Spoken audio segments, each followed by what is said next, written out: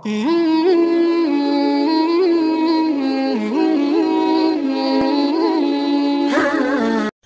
alaikum. Hi everyone. For those who don't know me yet, my name is Zahra Riza. I am an Australian new revert, and I started a bit of a crazy journey, or maybe 8 months ago now. So I'm in the process of sharing that journey with a few people, and I did an editorial for the ABC, and I've had quite just an outstanding response from doing that interview. So I thought I'd watch the video and just play back some of my thoughts and clarify a few questions, because I had some questions after the video was released. So yeah, so it gives me an opportunity to kind of answer a few more of the commonly asked questions about the video, and yeah, hopefully it clears things up for some people.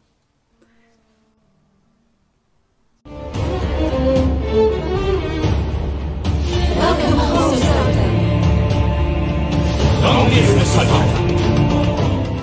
There's this mobile phone game set in the Ottoman Empire that has some pretty sexist online advertising, and according to Demi Lovato, yeah, it does. But for a Brisbane woman named Zahra, the game actually helped her gain an international friendship and find out about many friendships. friendships. So I decided to call up Zahra and the player who introduced her to Islam, Kim, who lives in Singapore. Assalamu alaikum. Wa alaikum assalam. I want to give you a big hug. So how did you guys meet? We met on this game called Games of Sultan. Zahra is always the force in that game, okay? She's always very friendly, very helpful. So I'm drawn to her from the start, but we don't really speak until I joined the same team.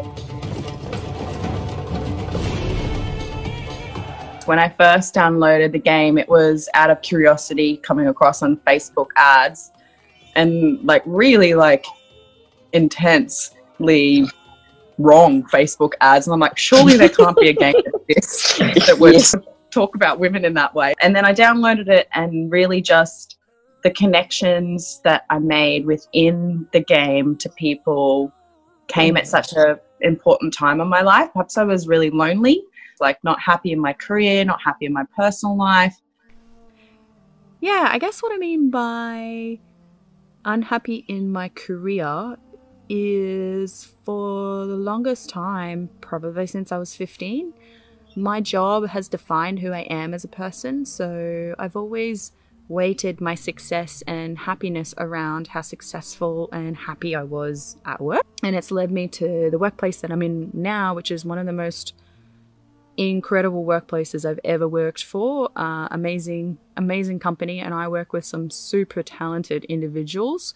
So yeah, I'm super lucky to be there. But for me, I guess I've come to realize more so in my 30s now that not everything has to be about career, and perhaps, my ambition has hindered my ability to form really amazing personal relationships, because I have put all my time and effort into bettering myself and working on my career. So how did you find out that Kim was Muslim? When the leader of that union started to get serious on we were going to win and be the best team, I will crush our enemies. She created a chat group in Discord. And so we all uploaded some photos and a little bit about each other so we could get to know each other better. In one of the photos I saw, Kim was wearing a hijab. My only prior exposure to Islam was a few years ago. One of my best friends basically started dating a Muslim Afghani gentleman, and he was at the time saying he was practicing, but now knowing more about the faith, I see he really wasn't practicing. He was very controlling of her. So of course, when she was going through the journey of wearing the hijab, that on top of what I guess you see in the media with all the terrorism and all the negativity around Islam, I thought that the hijab was a sign of oppression. Yeah, so a crazy thing happened. So after this video and editorial got released, the girl who I haven't spoken to for over 12 years Facebook messaged me. So she Facebook messaged me and said, I don't know if you would want me to reach out or not, but there's so much I want to catch up with you. Would you want to catch up? And of course I said yes. I won't go into too much detail now, but I'll elaborate on that later. I just was blown away with how wrong I was. And I felt really aligned with the equality piece of, you know, when a woman covers, it becomes about people getting to know her for who she is, not her physical appearance or the way that she looks. And what was it like for you, Zahra, going on this game, finding a friend in Kim, and then finding out about Islam? Because I was atheist before this. I didn't believe in God. So I think if anybody had have been almost preaching in a way to me or wanting to teach me, it would not have worked. Like, I just don't think I would have listened. But I think because Kim was so reserved, and if anything, I had to extract information out of her time because she was so conscious of not forcing her faith on me. I love Kim so much.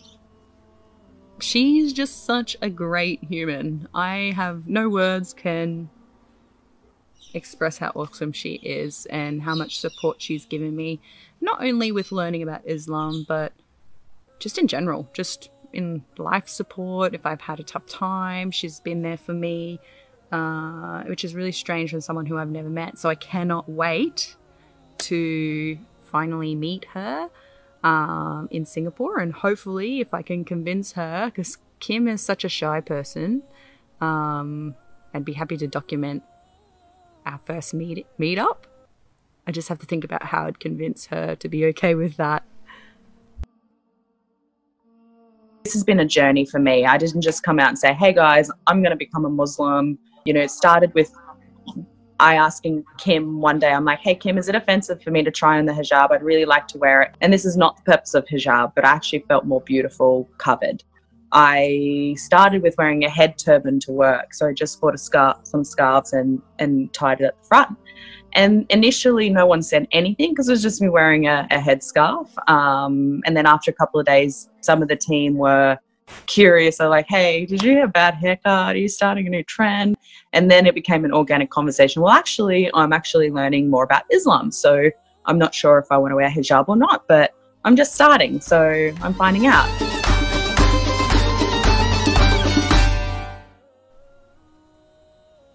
Yeah, I think a big thing that I'm starting to notice, and I guess a reason why I want to put together a platform where people can ask questions.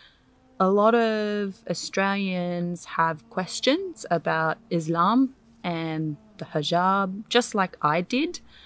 But just like I did, they don't have anyone who they feel comfortable to ask those questions. They start off that interaction profusely apologizing and not wanting to be offensive. So for me, I guess the aim is I'd really like to have a platform where people can feel comfortable asking questions about Islam. So yeah, that's why I've started some social media pages. I've got the Facebook page, and I'll start YouTube just to start documenting my journey. Yeah, I'm crazy busy this week with getting everything out of the house.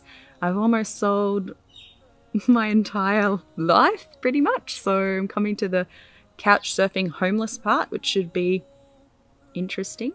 So wish me luck with that. I might have some footage around that. If you want to continue following my journey and my weird and wonderful story, press like and subscribe for more content. I'll have some more videos coming out soon.